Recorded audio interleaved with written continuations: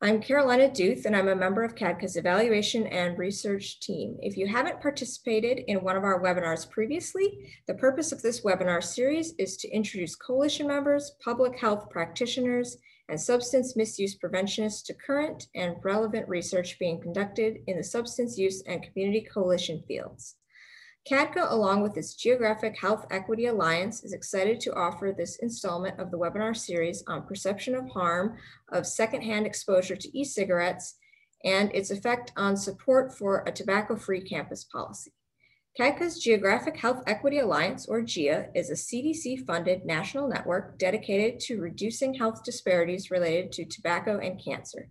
GEA's focus is on reducing geographic disparities, which they define as the differences in health behaviors, outcomes, and policies related to where people live, work, and play. For more information about GEA and promoting health equity, visit geohealthequity.org. I'm joined for this installment by Dr. Matthew Rossheim. He will present on his article, Aerosol, Vapor, or Chemicals, College Student Perceptions of Harm from Electronic Cigarettes and Support for a Tobacco-Free Campus Policy, which was published in the Journal of College Health in 2020, and will discuss how coalitions can use health communications campaigns to influence risk perception and public policy making on substance use issues. And now I'd like to introduce our presenter, Dr. Matthew Rossheim. Dr. Matthew Rossheim is an assistant professor in the Department of Global and Community Health at George Mason University. He has published 49 peer-reviewed manuscripts which focus on alcohol and tobacco prevention and control, especially relatively new products that are marketed to young people. His research has been cited by members of Congress and researchers at the U.S. Food and Drug Administration, as well as in reports by the World Health Organization, National Alcohol Beverage Control Association, the Quebec National Institute of Public Health, and by popular press, including NPR and the New York Times. His research on electronic cigarettes has also been cited in city and county ordinances prohibiting the distribution and sale of e-cigarettes and flavored tobacco products. He currently serves as chair of the Tobacco-Free Mason Committee. And now I'll turn it over to Dr. Rossheim to begin. Thank you very much. I'm really excited to share with all of you some information about one of my research studies that we conducted that looked at how simple differences in wording may be beneficial for both accurately conveying risk of harms from exposure to secondhand emissions from e-cigarettes, as well as increasing support for tobacco-free campus policies. So one of the first public health guidelines to help reduce the spread of the coronavirus was social distancing. However, shortly thereafter, there was a major push to replace this with the phrase physical distancing in recognition of the importance and health benefits of maintaining social connections during this pandemic. So you all already recognize the importance of word choice in health communication. This is especially true for tobacco, where there is a continuously shifting landscape of emerging products coupled with powerful industry marketing that presents frames to compete with public health interest groups and vie for public attention and acceptance. So there are many different framing devices used in tobacco marketing, including glamorous imagery, and in risk communication, including grotesque imagery and graphic warning labels, and counter-marketing narratives about industry manipulation, and even simple words used to describe tobacco products and consumer behaviors, right? And so with this in mind, I know this is going to shock all of you, but there's a relatively new type of tobacco product that is the most prevalent form of tobacco use among youth and young adults. So what do we call these new tobacco products? Electronic cigarettes, e-cigarettes, e-cigs, electronic nicotine devices, electronic nicotine delivery systems, vapes, vaping devices, electronic vaping devices, nicotine vaping devices, right? There's all sorts of different names, not to mention when you start to look at different types of devices like e-hookahs, vape pens, pod systems, vape pods, pod vapes, pod mods, or even brands like Juul, Puff Bar, Smoke Tech, or Smock, Vapresso, right? So the big question is, what impact do all of these different names have on how harmful people perceive these products to be and their likelihood of using these products, and whether they support their inclusion in clean air or other tobacco control policies. So Google Trends is a useful tool for helping identify how much people Google search different terms. So right here is a graph of the number of e-cigarette related Google searches over time. And so what I want you to do is try to keep your eye on these blue, yellow, and red lines. And I'm going to introduce to the same graph vaping related search terms. So the vaping related search terms are in green and purple. And so the e-cig and e-cigarette lines get totally flattened because since 2013, vape has absolutely dominated as the term of choice. So why does it matter if vape is the primary terminology used for these products? There are a couple of reasons. So for one, there was this study published in the American Journal of Public Health in October of 2019. And this study examined news articles published across the US and found that those articles that had vape in the headline were far more likely to positively frame these products and negatively frame FDA regulation of these products compared to articles using e-cigarette or e-cig in their headline. In addition, the words that we use for these products might influence how harmful people perceive them to be. And not only what we call these devices, but also the stuff that comes out of these devices that both users and non-users breathe in. So what do you call the stuff that comes out of electronic cigarettes?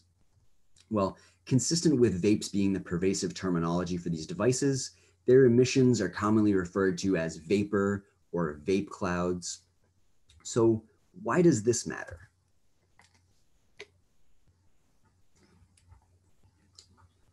Well, shaping the way that people talk about and describe secondhand smoke has been a tobacco industry tactic dating back to at least the early 1970s.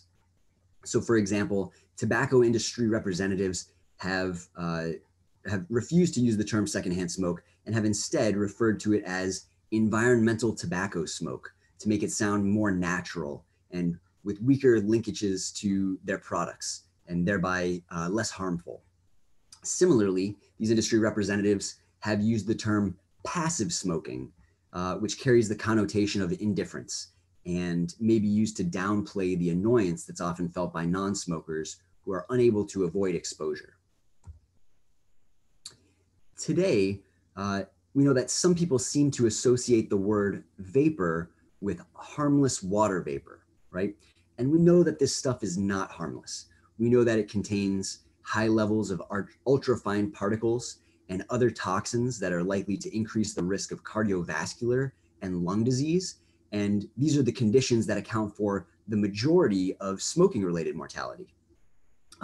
Recent laboratory evidence from mice also shows that e-cigarette emissions cause lung cancer and bladder hyperplasia, which is often an initial stage in the development of cancer.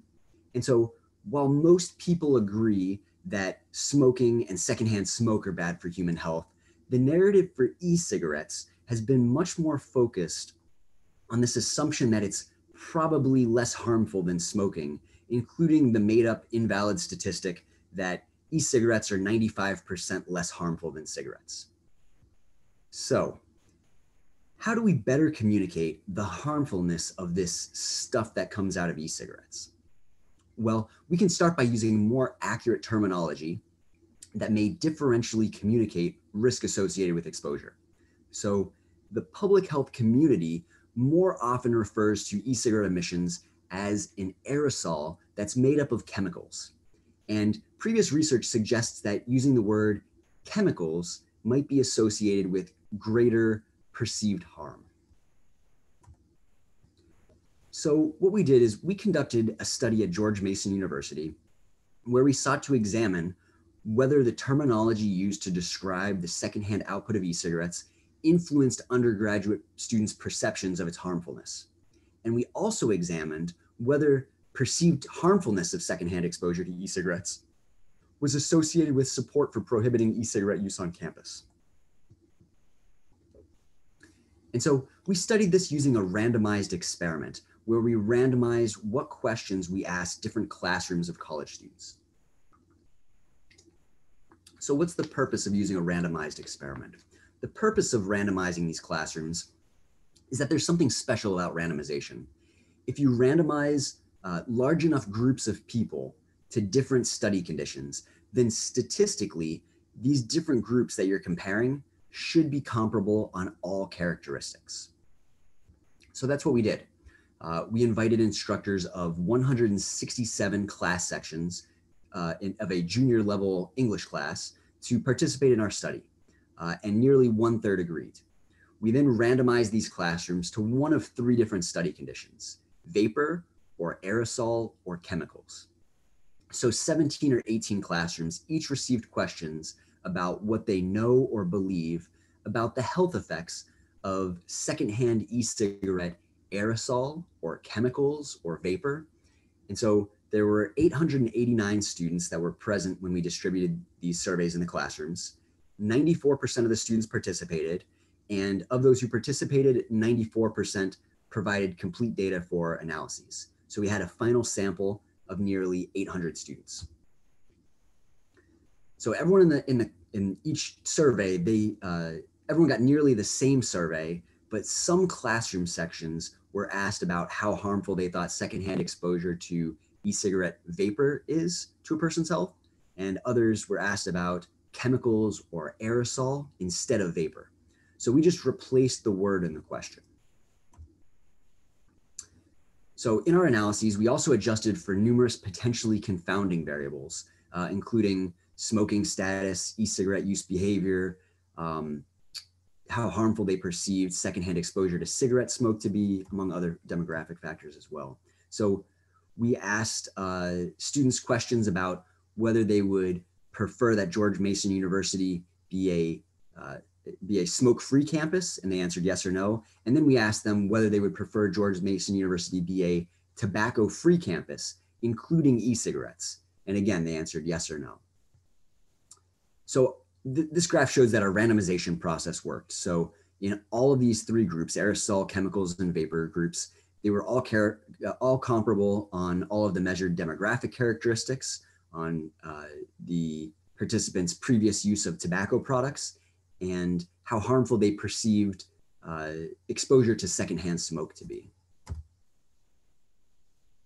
So this table shows one of our main study findings, which is that compared to the vapor condition, chemicals and aerosol conditions were associated with twice the odds of perceiving secondhand exposure to e-cigarettes to be harmful or very harmful. So just by asking students about the harmfulness of aerosol or chemicals, rather than asking about vapor, students were twice as likely to say that it was harmful or very harmful, rather than slightly harmful or not at all harmful. And again, these analyses adjusted for numerous potentially confounding variables, including their e-cigarette use and how harmful they perceived secondhand exposure to cigarette smoke to be, which both were statistically significantly associated with perceptions of harmfulness from exposure to e-cigarettes. Our other main study finding shown here was that students who perceived secondhand exposure to e-cigarettes to be more harmful were more likely to support a 100% tobacco-free campus policy that included e-cigarettes, even after adjusting for their e-cigarette use and their support for a smoke-free campus policy, which was strongly associated with increased odds of supporting a 100% tobacco-free campus policy. So in conclusion, our study highlights the importance of using accurate terminology like aerosol and chemicals to describe e-cigarette emissions. So tobacco prevention or tobacco policy advocates and communication campaign developers should recognize the power of framing and avoid using inaccurate terms that perpetuate these misconceptions of minimal harm from e-cigarette use and secondhand exposure to e-cigarettes. So can your word choice help combat this epidemic? I think so. I think that this is a winnable battle. We can all choose what words we use to describe these products and their emissions, and those choices impact how harmful people perceive these products to be, which in turn is associated with their support for tobacco control policies. And so I wanted to show this other Google Trend image as well, because this helps demonstrate this potential for success. So you can see that despite the tobacco industry's attempts to call it passive smoking or environmental tobacco smoke, today, most people call it secondhand smoke. So rather than talking about the vapor from vapes, let's reframe the conversation and use more accurate terminology and talk about the chemicals from e-cigarettes.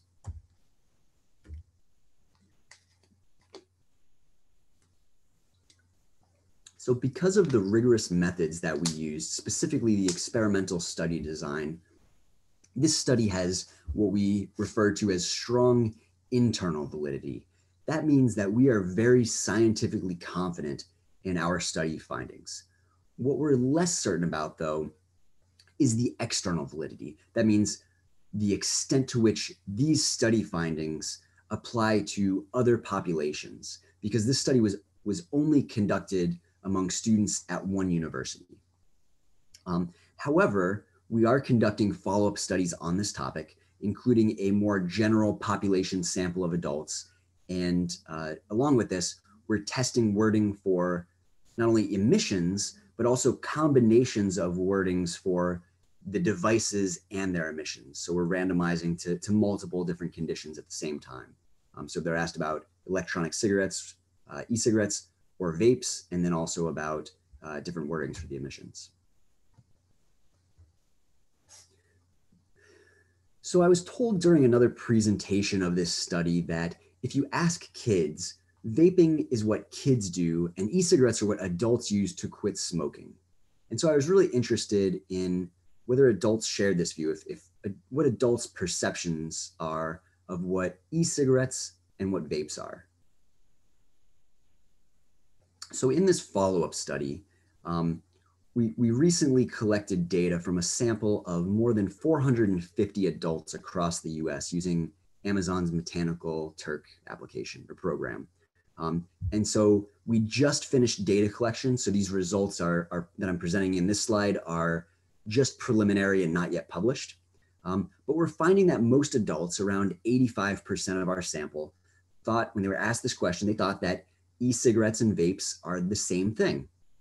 And for those that said no, that they're not the same thing, we were curious. We wanted to know what they thought the difference was. And so while no singular response was especially highly prevalent, there was quite a variety of different types of perceived differences between e-cigs and vapes. And I listed some of these here.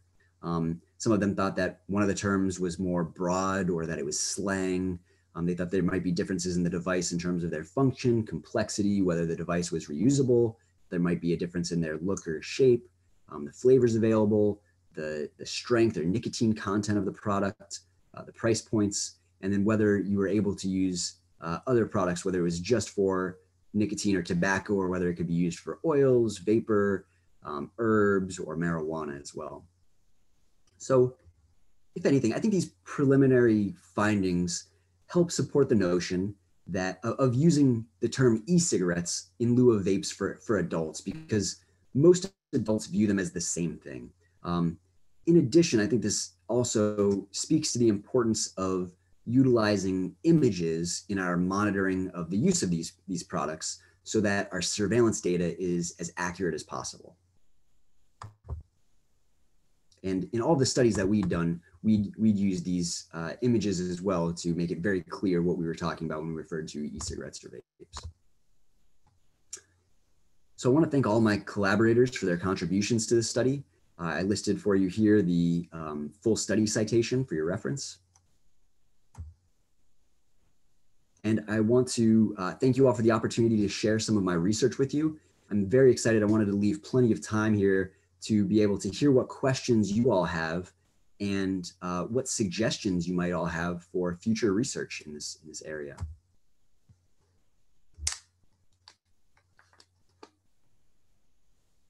All right, we're going to start the Q&A session.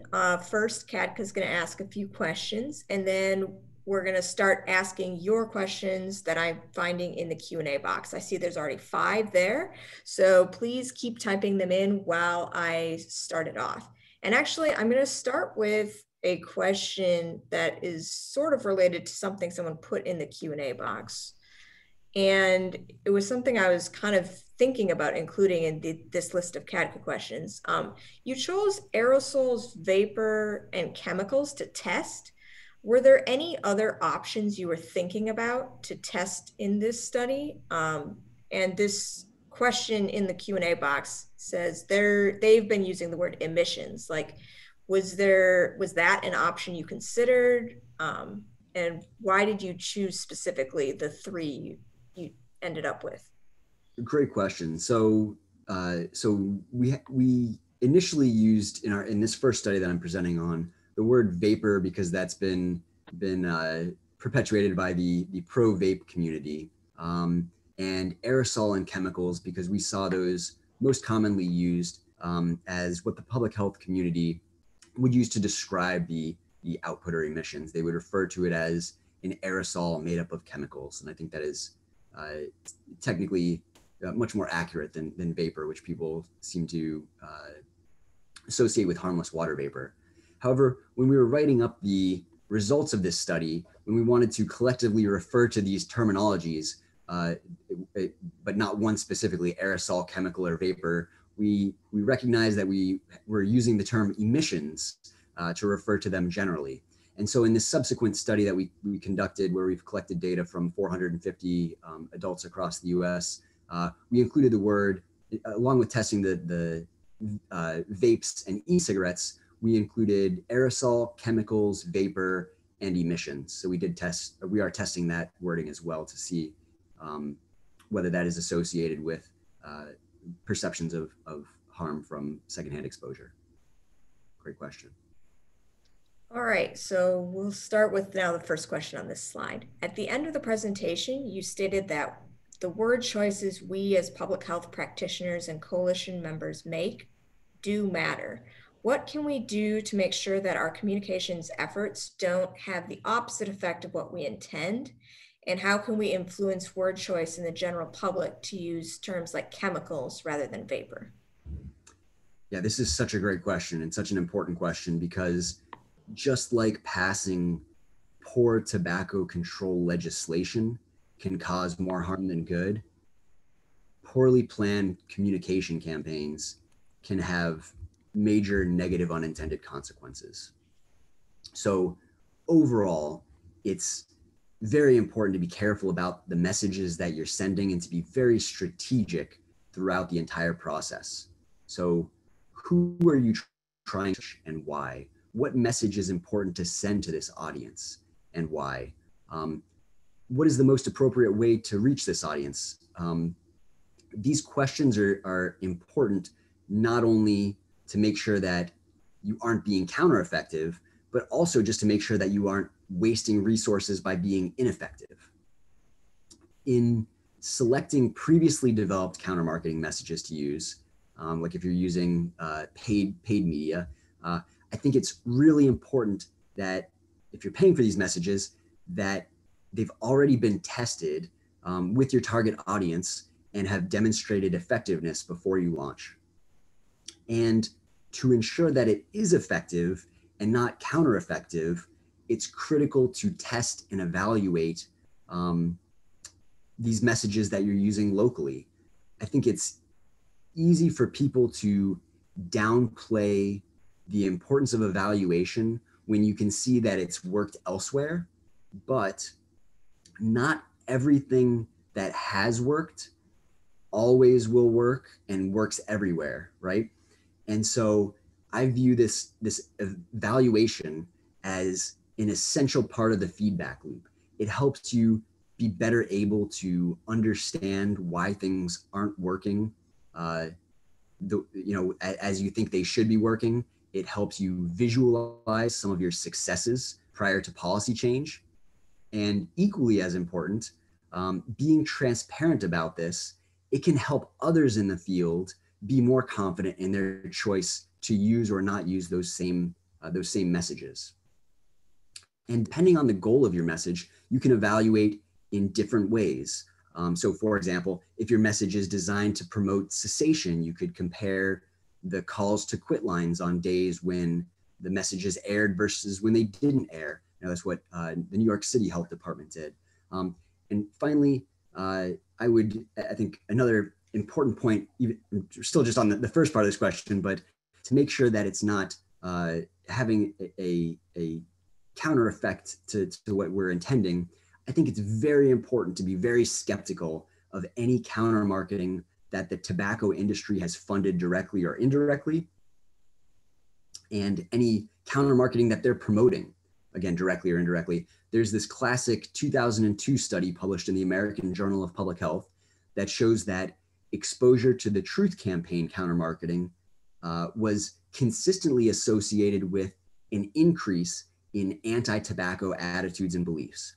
Whereas people who were exposed to Philip Morris's sponsored Think Don't Smoke campaign were more open-minded to the idea of smoking after viewing their so-called counter-marketing messages. So I think it's really important that in really all of the tobacco control efforts that we do, that we're always very skeptical of industry efforts, as they have a direct financial conflict of interest with tobacco control. Okay, so that was a very long answer to the first part of the question. The second part of the response will be a lot shorter. So how can we influence word choice in the general public? I think that what we're doing right here is a very important first step in changing the word choice. By having tobacco and substance use prevention and control professionals across the country buying into using more accurate terminology that better reflects the associated risks, and replacing the words vapor and vape with those words. And by using this more accurate terminology in fact sheets and earned media, in presentations with important stakeholders and policymakers, I think it helps shape the conversation. And I think that's an important first step towards changing the narrative. So thank you for the opportunity to begin to disseminate this work. All right, let's move on to the next question. George Mason University has a tobacco-free campus committee that advocates for a 100% tobacco-free campus policy. How has the committee been able to use the findings from your research to advance the cause? Great. So first of all, a huge thank you to everyone at CADCA who has helped support our committee, especially in helping us strategize. And to get to the question, I think framing the issue is a big part of strategizing. So we want a 100% tobacco-free campus policy that includes e-cigarettes. So when we present to our university's decision makers, we aren't talking about the tobacco-free campus policy by saying, everyone knows the harms of smoking and vaping is really bad too, right? So we frame the conversation about e-cigs from the beginning by saying something like, there is a new tobacco epidemic that needs to be addressed. E-cigarettes have been marketed as a safe alternative to smoking and also marketed as a way to circumvent clean air laws. However, we continue to learn more and more about how e-cigarettes pose not only the same major risks that cigarettes do, also present their own unique risks as well, including lung injuries, explosion injuries, and fires. And more recently, we've been framing the issue as young people in the US who use electronic cigarettes are 5 times more likely to be infected with COVID-19. So we are framing the issue within our committee in presentations that we have with decision makers, and we will continue to do this in our subsequent communication campaigns that we have. And I think talking about e-cigarettes and aerosol or chemicals rather than vapes or vapor is just a small part of this larger framing goal. But I strongly believe that all of these little things that you do add up. All right, we're going to move to a few of the participant questions and then maybe come back to these questions from CADCA. I do want to finish off these other questions though. So first, someone has a specific question about your study. What was the age range and gender of the participants of the college student participants in the study?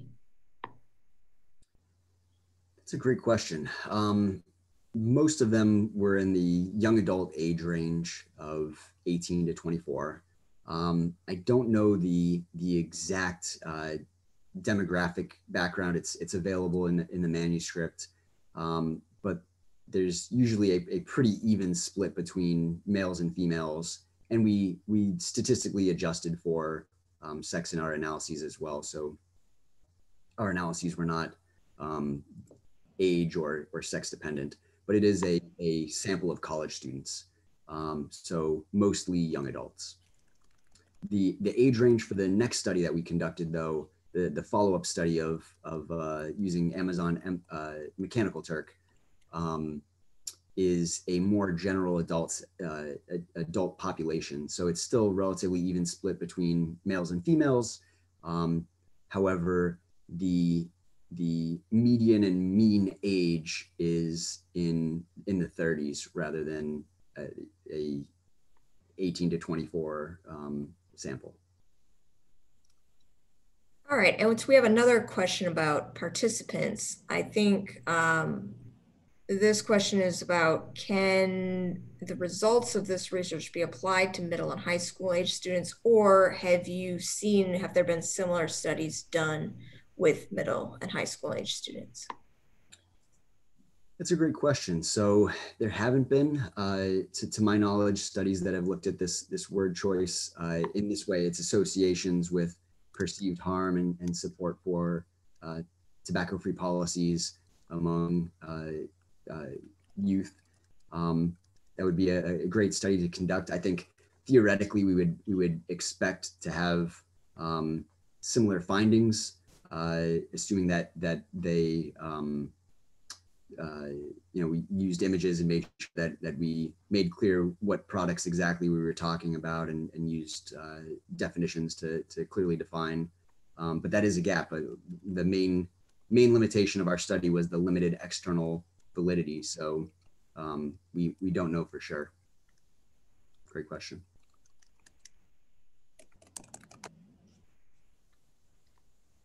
All right. So here's a question about just what terms someone should be using. If they're writing a public-facing document for youth, would you recommend using both vaping and e-cigarette as descriptions? This person uses vaping as a verb and then e-cigarette as the noun. Yeah, that's challenging. I think I'm optimistic about how we can frame the devices and their emissions more accurately to better communicate risk. But the verb of vaping was brilliant marketing, vaping and juuling, because it's hard to replace that with e-cigging or something like that, right? It's not going to be as catchy. I would. I think it's very much dependent on the context of what specifically you're trying to convey. But I think as much as possible, avoiding calling the emissions vapor, which people seem to associate with harmless water vapor, and when possible, using the term e-cigarette, assuming that you test it with your target audience and that they recognize that that the devices that they might sometimes refer to as vaping devices fall within the category of e-cigarettes. I think it's better to use those terminology because it ties them more with traditional cigarettes and the harms of chemicals and aerosol.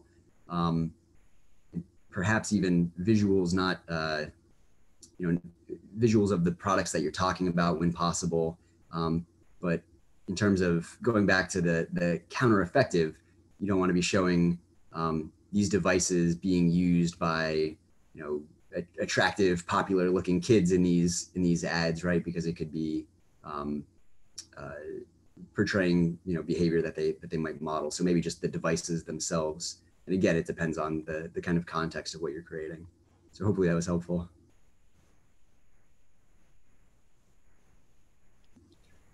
So we have a question related to terminology, I think. And let me just add that last question.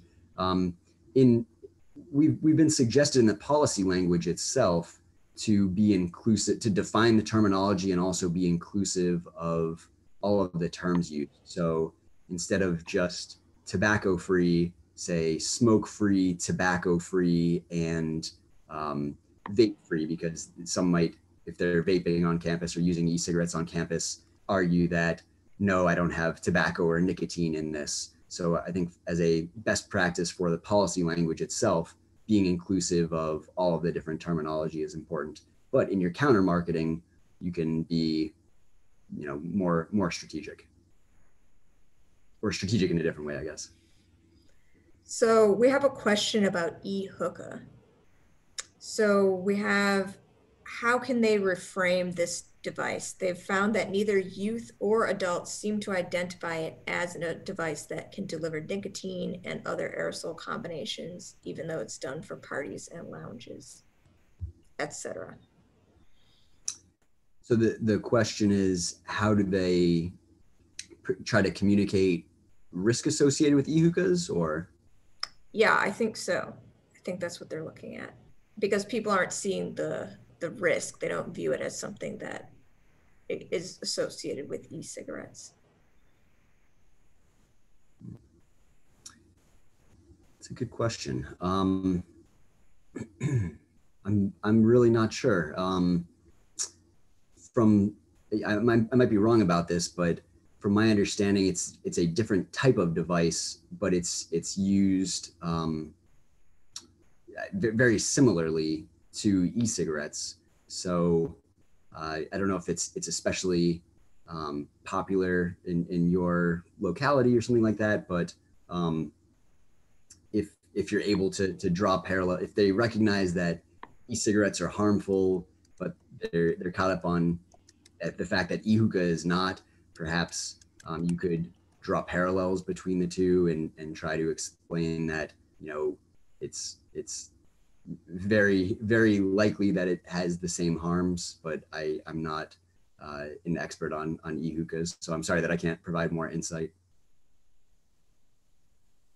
So we have more questions about terminology. Even this one I saw in the chat, so I'm grabbing it out of there. But please, if you do want me to answer a question or ask your question in the Q&A, to put it in the Q&A, because I may not see it in the chat. Does using acronyms like ENDS or EVALI, EVALI, in e-cig related conversations reduce the impact of the message, since these acronyms circumvent the power of the descriptive language?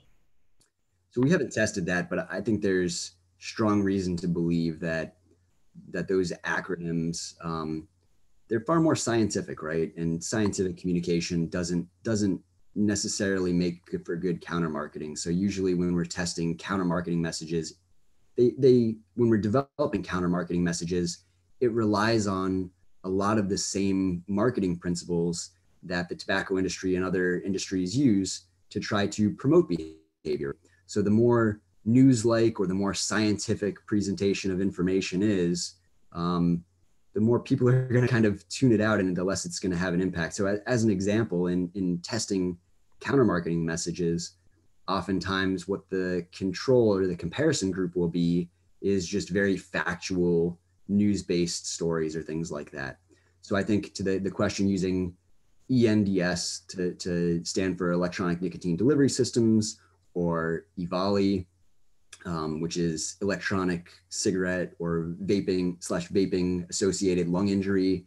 I don't think those are very powerful terminology to use. If you call it, you know, vaping lung injury, I think it's much more, even though, that the CDC uses EVALI, I think saying vaping lung injury cases or something like that is more, is stronger in terms of tying vaping into the negative outcome that you're hoping to avoid by not using, right? And in addition, I think that, and I think this kind of plays into one of the subsequent questions that you all had listed, using for effective counter marketing. Usually you're trying to make it as hard hitting, especially for tobacco, as hard hitting and not just words, but also visual graphics, imagery that evokes, beyond just rational, scientific logic, some visceral emotional response, right? That oftentimes some of the more effective tobacco counter marketing messages have relied on those. Great question. So we're still on terminology questions. Considering that some of the nicotine is now created in a lab and not directly from the tobacco leaf, and many nicotine products do not contain any trace of tobacco, should we be shifting our language, especially in legal docs, policies, ordinances, etc., to nicotine instead of tobacco?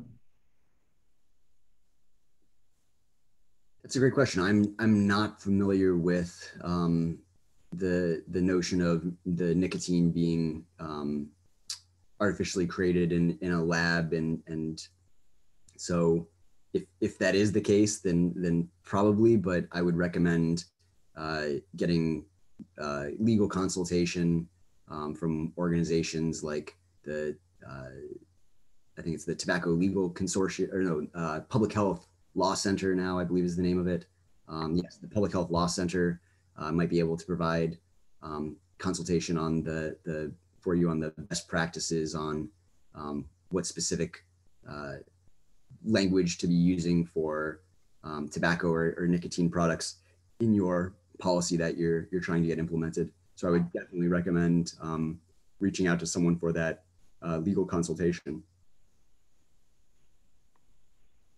I wonder if, too, a lot of people wouldn't associate a tobacco policy with e-cigarettes at this point. Like I don't know anything about this, but I wonder if that's something this person is also thinking of, especially since I think we've seen that there's research that youth sometimes don't realize that their Juul pods have nicotine in them.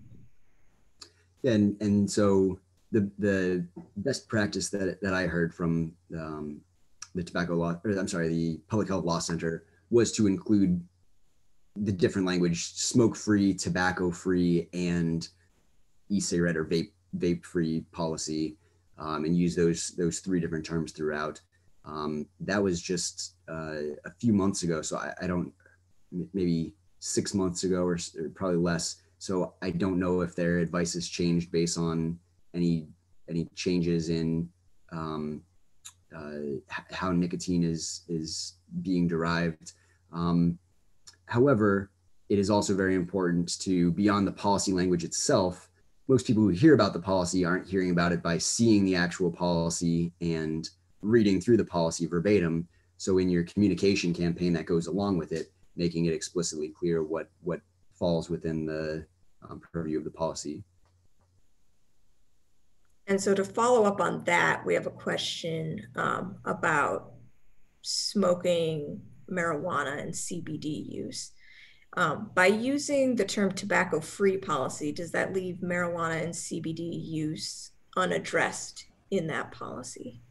That's a great question. So from my understanding, that's why beyond tobacco-free, they suggest using tobacco-free, smoke-free, and vape-free, so that smoking and vaping would be inclusive of marijuana products. and then also explicitly including that in the policy that it includes marijuana products or marijuana products, and it's getting more complex now, right? Or THC or CBD derivatives or things like that, right? All right. In terms of your study, how did you define the difference between a smoke-free campus and a tobacco and e-cigarette-free campus? Was there a difference, or was the purpose to determine if students felt there was a difference? Great question. So we just asked whether or not they supported a smoke-free campus policy, and then in a subsequent question, whether they supported an entirely tobacco-free campus policy that was inclusive of e-cigarettes.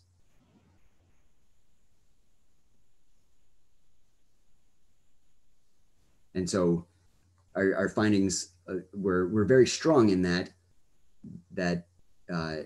everyone who supported a tobacco-free campus policy also supported a smoke-free campus policy, because smoking is inclusive of tobacco. So we statistically adjusted for that. So we were really looking at predicting individuals who were in support of a tobacco-free campus policy, adjusting for their support of a smoke-free campus policy.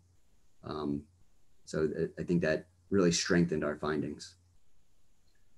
So we have a couple questions about e-cigarette use and COVID infection rates. Do you have any data about this? Someone asked, can you speak further on the statement that e-cigarette users are 5 times more likely to become infected with COVID? I haven't heard that data, so. Yeah, so there were two studies on this topic to date. The first one looked at specifically among young people, I believe young adults, but it might have also included youth, which was just published this last year. They found that young people who used e-cigarettes had 5 times the odds of testing positive for the coronavirus, and that young people who had used both e-cigarettes and who had smoked recently had 7 times the odds of testing positive for the coronavirus. And there's beyond this strong association, there's a number of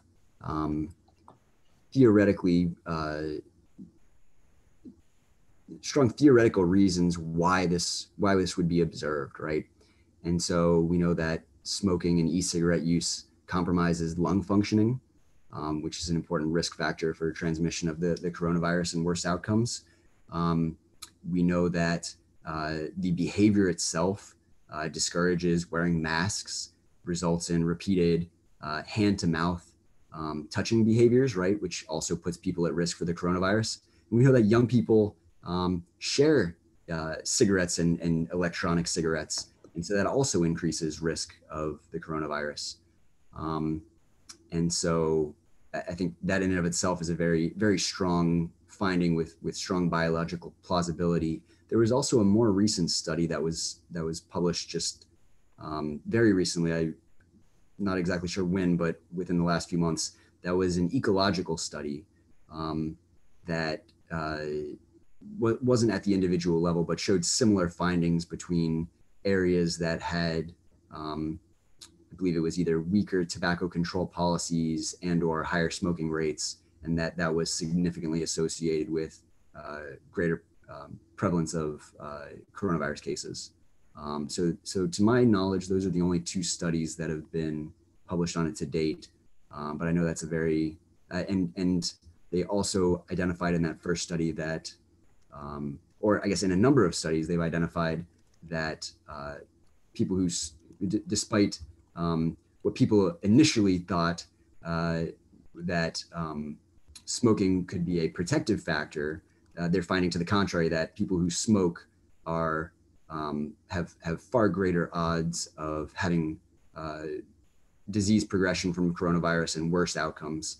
They failed in those initial studies to account for the fact that in absence of the coronavirus, people who smoke are more likely to have coronavirus-like symptoms and are therefore more likely to get tested. So there's initial studies that showed that they concluded that, oh, smoking looks like it's a protective factor.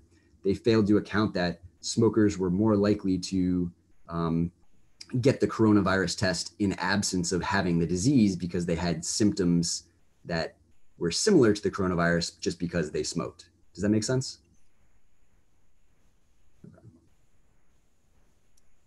All right, so I'm going to jump back to the third question from CADCA. What steps should students and faculty take if they want to start a tobacco-free campus committee at their school?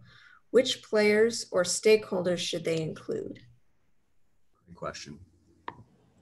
So for us, it's been critical to have support from all relevant organizations across our campus, including human resources, facilities, housing, student life, student support and advocacy center, student health services, student health advisory board, university life, communications, university communications, student conduct, faculty senate, staff senate, student government, just to name a few.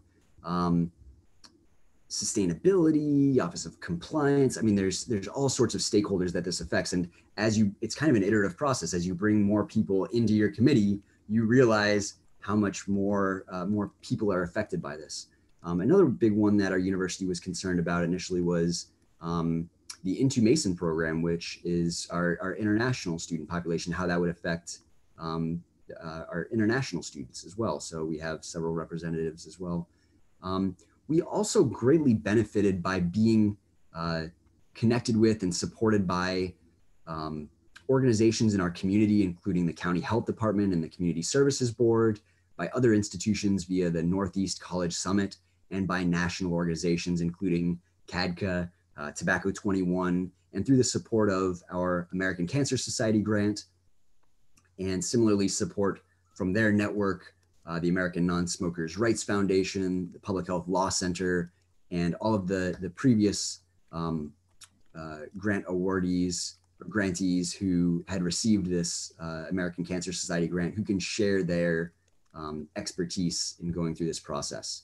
So my biggest advice, my biggest initial advice would be to get connected and get mentorship from at least two different sources. So first would be someone who's gone through this process for a similar-ish issue at your university, so that you can help get an understanding from them of how policy change happens specifically at your university.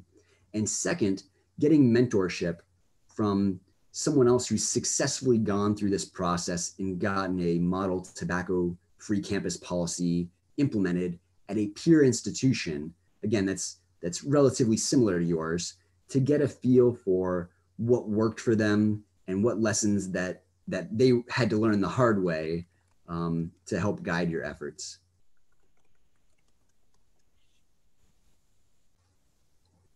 All right, we have several questions about resources regarding communications and terminology, so I'm going to ask those now.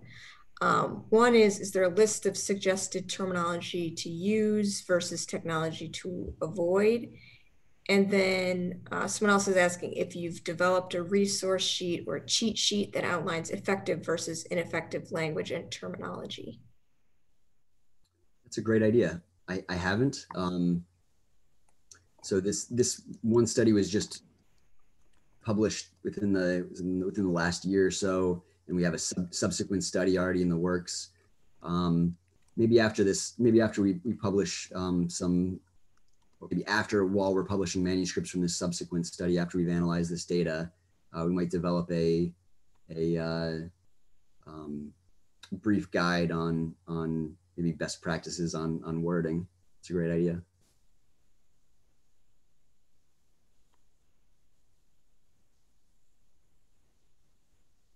So thank you. Do you recommend campus policy enforcement for these tobacco and smoke-free policies? So yes, and what this looks like is going to differ based on the university. And so for our university, we already had mechanisms in place for that were different for students, faculty, other employees, visitors who violated any policies that we had. And so really for us, we just relied on those enforcement mechanisms that were already in place, and the um, organizations or agencies on campus that dealt with those policy violations respectively. And so I think that's an important part of the conversation to have for our committee. We had a whole separate subcommittee devoted to figuring out enforcement issues, and we had stakeholders that were already responsible for enforcing other policy violations across campus who were involved in that conversation and made sure that the enforcement made sense. All right, we're going to wrap up the question and answer with this final question from CADCA. Where can interested coalition members go to find more information about your work? And are there any resources you recommend checking out for low-funded organizations or departments who want to learn more about effective communication strategies they can implement in their campaigns? Great. So I think this is probably my most relevant published work on e-cigarettes to date. There are a few studies that I've published on e-cigarette explosion injuries, specifically that have estimated the number of e-cigarette explosion injuries in the US, as well as liquid nicotine ingestion, the emergency department visits associated with those. So those estimates have been helpful for some localities that successfully advocated for stronger local regulations on e-cigarettes. You can probably find those articles relatively easily just by Googling Rossheim e-cigarette explosion. There are three studies that I've done with updated estimates. However, I have several additional related e-cigarette counter-marketing studies in the works that are related to a grant that I received last summer. So I'm wondering if we might be able to coordinate sharing the press releases of highly relevant new published studies through some sort of listserv or something that you might have. And so we might be able to coordinate that. And for the second part of the question, for general introductory information about tobacco counter marketing, I would definitely recommend starting with, there's a CDC guide that's called Designing and Implementing an Effective Tobacco Counter Marketing Campaign. And you can find that just by Googling that. You can find it online for free. So it's a CDC guide called Designing and Implementing an Effective Tobacco Counter Marketing Campaign. So I think that's a very good place for initial information and guiding the design and implementation of a tobacco counter marketing campaign. All right, thank you. So I think we're going to wrap up now since we're just past 2 p.m. But before we do wrap up, I have several announcements. As I mentioned earlier, I will distribute the slides following this webinar to those who participated. And that email is also going to contain a short evaluation for this webinar. So please fill that out. We really value your feedback about these webinars. And if you'd like a letter of participation, you'll be able to see a link to view and download the letter of participation from the thank you page of the evaluation. So you must fill out the evaluation to get to the letter, and then you want to download the letter right after you fill out the evaluation, because you won't be able to get back to the thank you page to download it later. I'm also going to post the recording of this webinar and the resources that were mentioned in the question and answer session on the CADCA website, so you'll be able to view them there. Thank you to Dr. Rossheim for the wonderful comprehensive presentation on your work and for your commitment to providing relevant and current material. And thank you to all the webinar participants for your comments, questions, and insights. There were so many, we couldn't get to all of them, but they were great questions.